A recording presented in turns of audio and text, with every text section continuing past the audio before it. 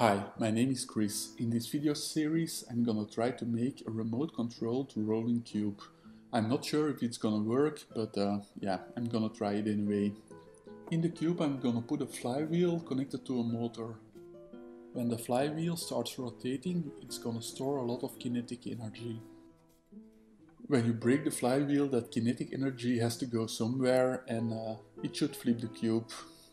That's the plan anyway. These are some of the prototypes I already made, but they don't really work that well. They're just too much hacked together. So I decided to make a decent design first. To make the cube turn in any direction you need 3 flywheels. It was quite a challenge fitting them all in the cube. My previous tests failed with the brakes, so that's the first thing I'm gonna make.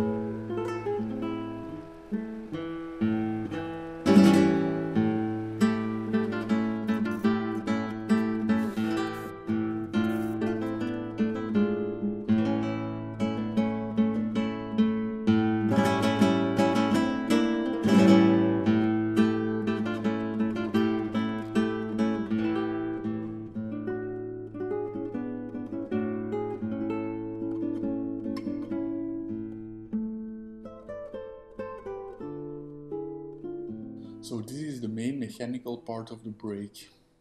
The blue part is a brake pad from a bicycle disc brake, and a small servo motor is gonna push the brake pad against the flywheel.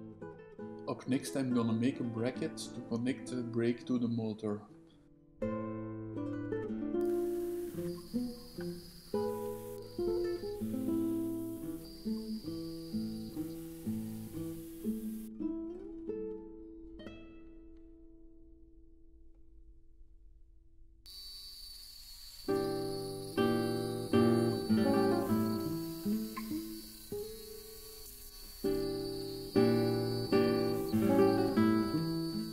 This is the finished bracket right out of the mill. Now I'm ready to start on the flywheel. I make my models in Rhino and use Rhino Cam to make my CNC tool pads.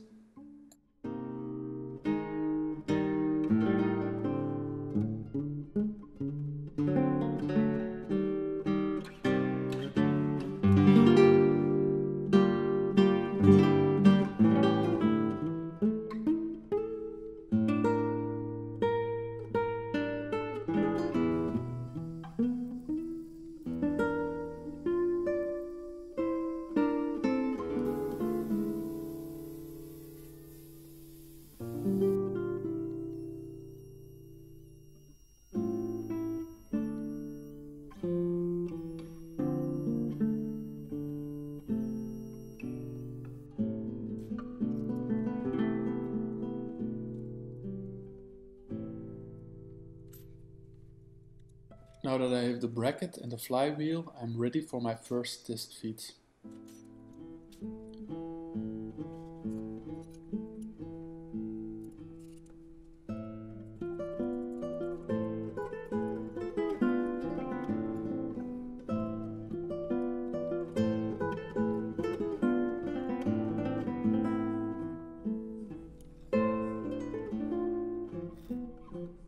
The next things I have to do is make a mount for my servo motor, finish my flywheel, and make a mount for the other side of the brake pad. But that will be something for the next video. Hope you enjoyed it and thanks for watching.